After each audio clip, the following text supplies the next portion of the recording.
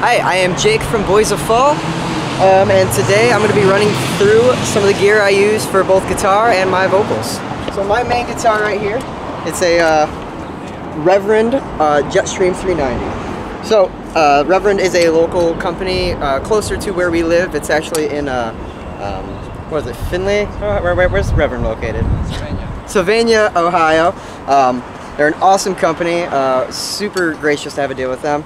So this is my main model. I got the maple rosewood neck, roasted maple, and the string locks up here, keeping everything in tune. My pickups that are on here are a triple P90 setup, and I love them. I'm mostly using this guy and potentially going to invest in some more higher end rail hammer pickups, which are available through Reverend Guitars. Right here is my volume right here. I typically keep it on the bridge P90 pickup. It just gets the, for all my distorted channels, it just gets the cleanest and punchiest tone for our rhythm guitar. Occasionally, especially for our recordings, when I record any lead or any clean stuff, I'm going to use the neck one. I'm going to flip it up, and I'm not really going to adjust with the treble and bass roll off much at all. I pretty much just keep them all fully cranked, but this guy right here is the only thing I kind of need to switch through the neck pickup and the bridge pickup. I keep this guitar always strung with Ernie Ball strings. Thank you, Ernie Ball. Never would play any other string. They actually just came out with these hybrid sets. They're called Ultra Slinkies. I was running Power Slinkies, which is 11 to 48, but the is it 1148? It was 1152. Yeah. But I like it a little bit lighter up here. I play a lot of full 6-phrase chords, so this is like just perfect for my fingers. Yeah, I love it. And the other guitar that I'm running right here is a Fender American Professional Limited Edition Telecaster. It's equipped with 2 Fender Shotgun humbuckers, which I'm in love with. This is like honestly one of my dream guitars, and I'm super happy to have picked it up. The neck is a rosewood neck, and it's all one piece, which is really cool. 3-body strings, and I love the engraved instead of printed. Love it. But yeah, this is my other main guitar, and I love this guy. So I typically use the bridge humbucker here. It honestly gets a really similar tone than the P90 on my Jetstream, so I try to keep my tone universal, so there's not too much fluctuation if I have to switch guitars. I keep pretty much all the treble. I keep the treble down just a little bit because it does get a little bit bright, so I want to keep it a little bit more full and allow the lead to pop through a little bit more. But other than that, yeah, mostly sitting on this pickup right here.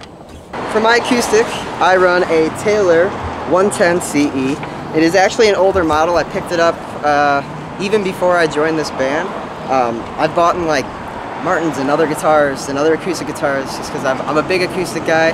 Me and my vocalist do a lot of acoustic covers, and I do my own acoustic gigs every once in a while, so I'm really attached to this guitar. I think I bought 2 or 3 after it, and I end up selling them because I have never really vibed with the guitar the way I vibed with this one. But I always keep this equipped with Elixir polyweb strings, super coated, and it just feels super smooth. And a lot of Elixir strings kind of have a bright tone, and the polyweb actually kind of dampens it a little bit, so it's not too bright, and it mixes well with the vocals. But yeah, this is my baby. Most of our set we play in either E standard or drop D, but my Kemper that I run, we actually have multiple banks on there that we switch between tunings. Anywhere from a full step up to you know, D standard will go. But I don't actually tune the guitars at all to just streamline a live process, and I don't have to have much breaks, which makes it really easy to keep the set flowing.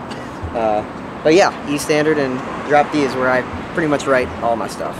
So these are the picks that I run. They're your basic just celluloid medium picks. For a lot of like learning how to play guitar, I've always just gravitated towards like just this classic Fender celluloid pick. So when we finally started working with in-tune guitar picks, which makes the guitars, I was not going to change my pick preference at all. Got a little custom Boys of Fall logo on there with band nickname. In-tune guitar picks always hooking us up. But yeah, that's my preferred pick. I also sing on stage. I am background vocalist and kind of a second vocalist, and my vocalist uses a wireless Beta, Shure Beta 58.8. So I actually run the exact same mic, just not wireless, because I'm kind of restricted with my guitar. Honestly, it's the same thing. I always used the Shure SM58 for the longest time, but as a vocalist, and especially someone that wants to hear vocals a little bit more over my guitar, having the Shure Beta just kind of gives me that extra high-end boost and makes it a little bit more punchy so I can hear my vocals even over my mix. But yeah, Shure Beta 58A, my favorite mic, and don't know if I'm going to be switching anytime soon. Alright, so for our in-ear, my in-ear setup, I run a JH16 V2. It is a 10 driver in-ear. It's got 4 low drivers and 4 high drivers, 2 mid drivers. I picked this model in particular because as a vocalist and guitar player, I really want, you know, a good high-end boost so that I can hear my vocals, but to make sure my guitar stays balanced with the bass on the low end and I can hear a really full mix. Having the 4 low drivers really helps me personally, so that I have a very recording mix. Like, it's very similar to how I would sing to music in a car.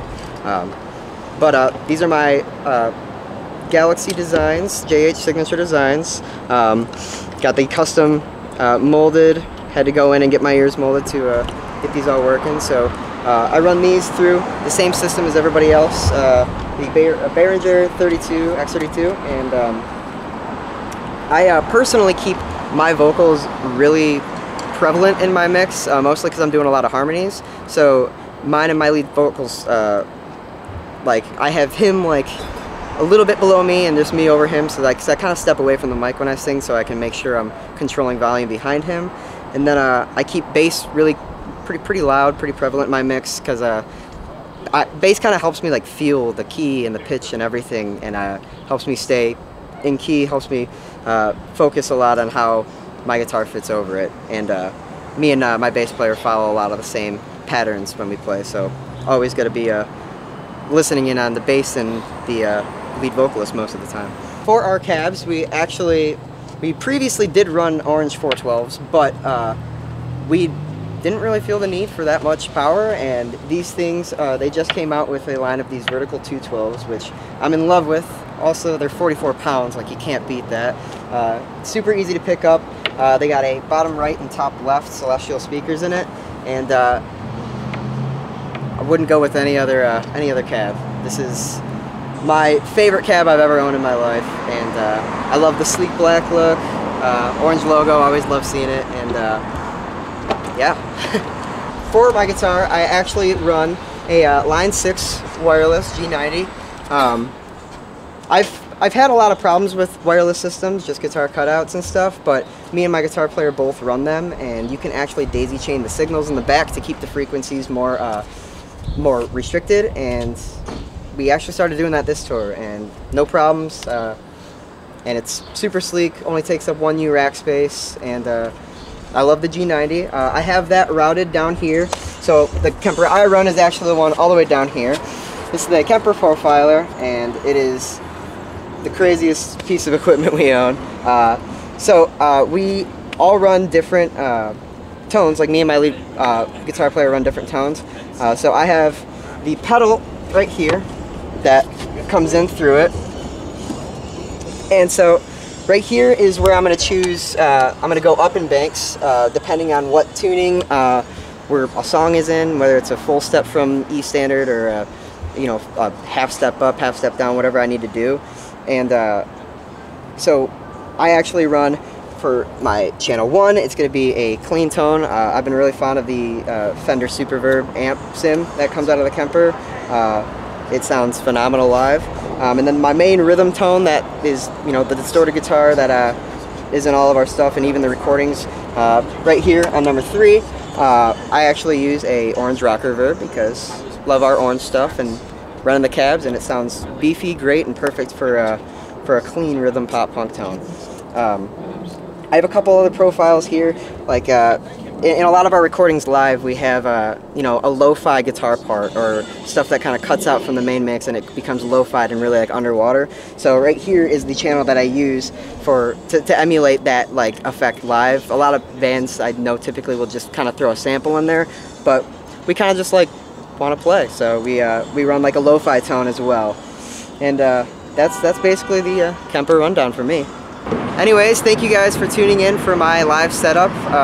Again, I'm Jake from Boys of Fall. Huge shout out to Orange Amps, Reverend Guitars, Intune Guitar Picks, Ernie Ball Strings, JH Audio In-Ears, and Kemper for helping us out and making sure our sound is consistent every night. Make sure you check out our new album, Better Moments, on all platforms, and purchase any albums previously through the In Vogue Records channel. And thanks for tuning in.